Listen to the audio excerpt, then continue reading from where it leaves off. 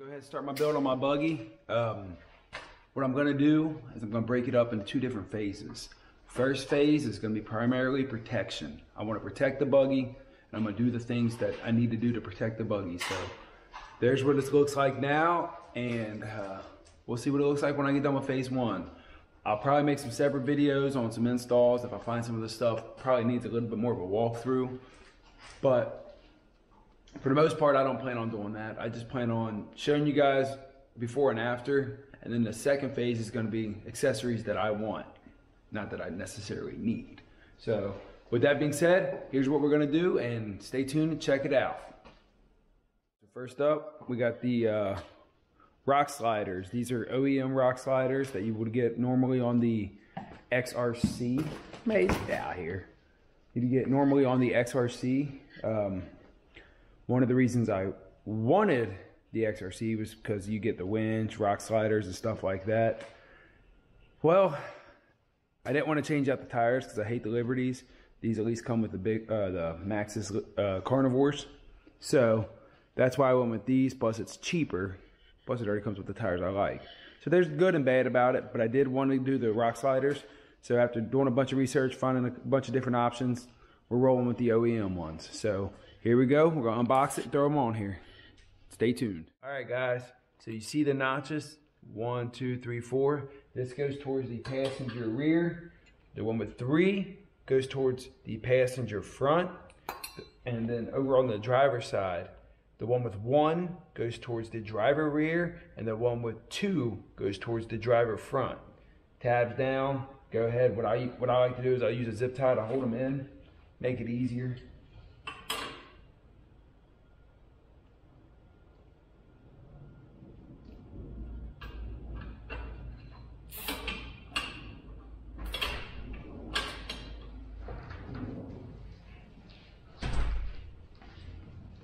And there's that. Maze is in the garage. And then now all you gotta do is take your rivet gun, load it in. But it's easy to just go ahead and pop them both in real quick. That way you ain't gotta worry about having them not lined up. And then go to work with the rivet.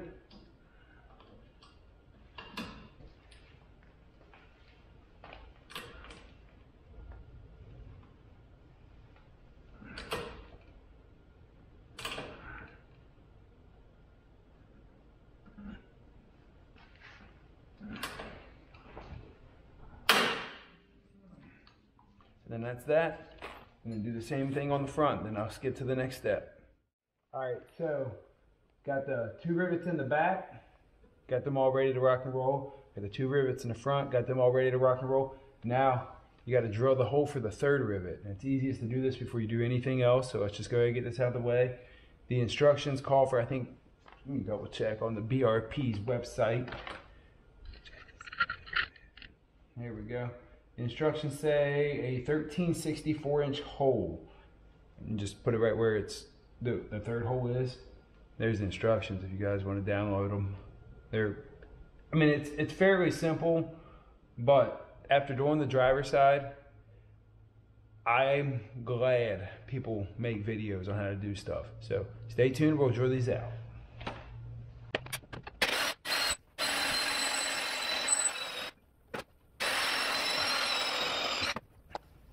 And then there that was. Wasn't too bad. Wasn't the easiest thing that you can do, but wasn't the hardest either. So go ahead. Wipe down everything.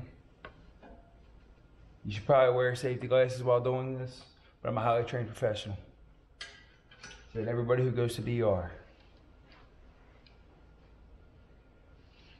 And you slide your prop rivet in.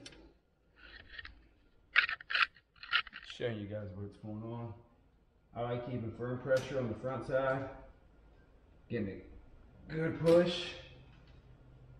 Another good one. Another good one.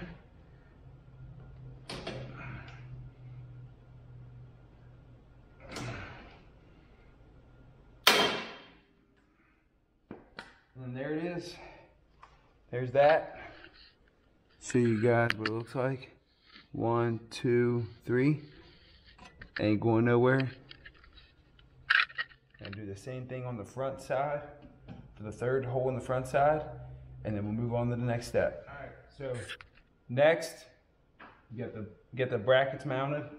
Go ahead, tap your, what I did was I went ahead and tapped all my carriage bolts through for the most part. Primarily makes it easier to thread on.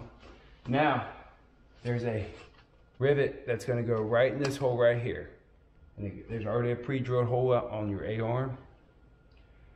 I made a mistake earlier on the driver's side, and I put that rivet through before I got the bolts lined up, and it added 45 minutes to the driver's side install. I'm not making that mistake this time.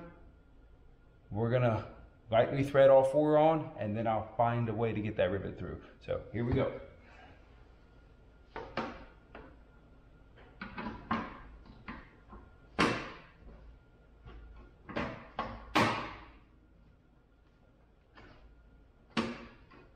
All right, they're kind of lined up. So what I'm going to do now is take the 4 lock bolts or lock nuts, get three or so threads on each one just to hold them, snug them up there.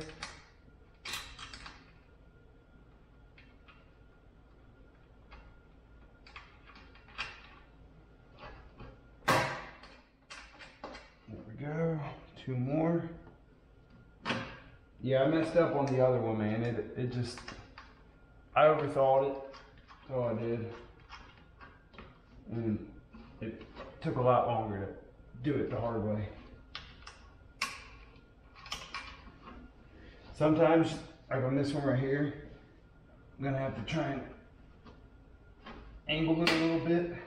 Maybe even, that's why I got the hammer out too. Maybe even tap it. So I got some thread showing.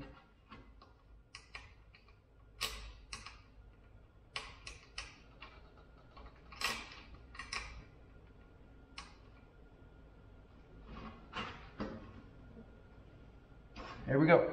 All right, got them all lined up. Now the hard part. Keep the rivet going right there. Trying to find a spot for this rivet. So there's what it looks like on top. 1, 2, 3, 4 bolts. Now on the bottom down here, you got the rivet right there. Okay, I'm just gonna leave you guys right here with me, and I'm gonna grab my phone or flashlight, whatever you got. My phone's right here, so like everybody else, phone's right beside you. Alright, so what you do now underneath is, after fishing it through a little bit, finding out the perfect spot for it.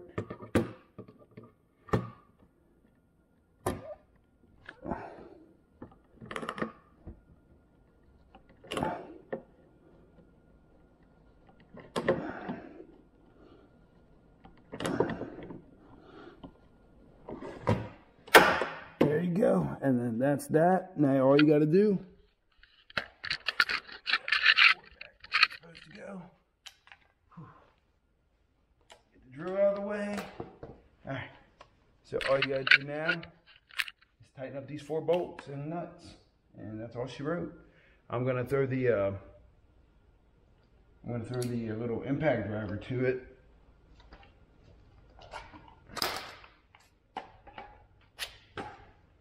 Get some stuff out of the way, throw the little impact driver to it, just where it's less ratchet for me, because I'm tired.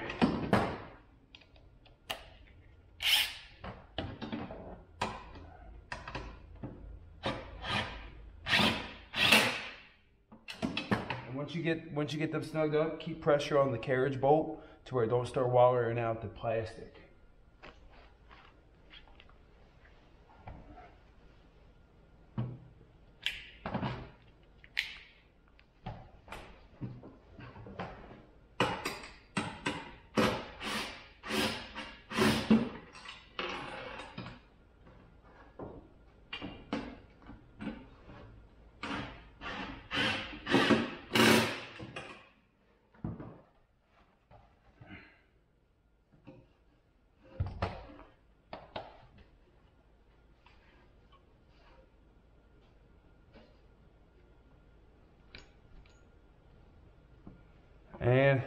that's pretty much it.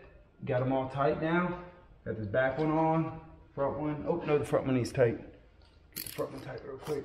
Front one could be a little bit of pain. The front furthest one out could be a little bit of pain. So I'm gonna use the ratchet. As you guys can see on the bottom right there, it's kind of poking through a little bit, and it's turning now. So what I do is I'll tap it with a hammer. So I see it's lined up with the plastic, and now that it's lined up with the plastic and the square in the plastic, I'll keep pressure on it with the hammer. Sometimes you gotta tap it through a couple times.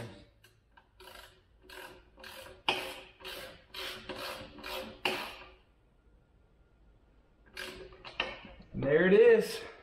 So got them all tight. They're good. There's what they look like finished, both sides. Step back, check them both out. They look pretty good.